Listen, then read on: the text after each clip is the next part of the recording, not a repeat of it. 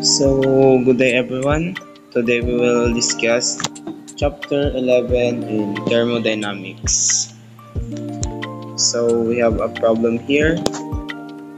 What is the rate of heat flow through a glass window that is 3 meter by 4 meter and 1.4 thick if the outside temperature is 22 degrees Celsius and the inside temperature is 26 Celsius with K is equals to 90 joules per second meter. So given we have K is equals to 0.90 second per second meter, then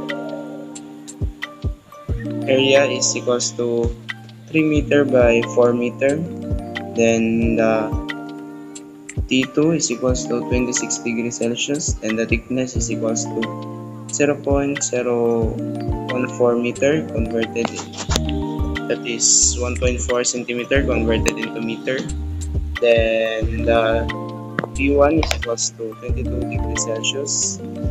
So we have a formula here.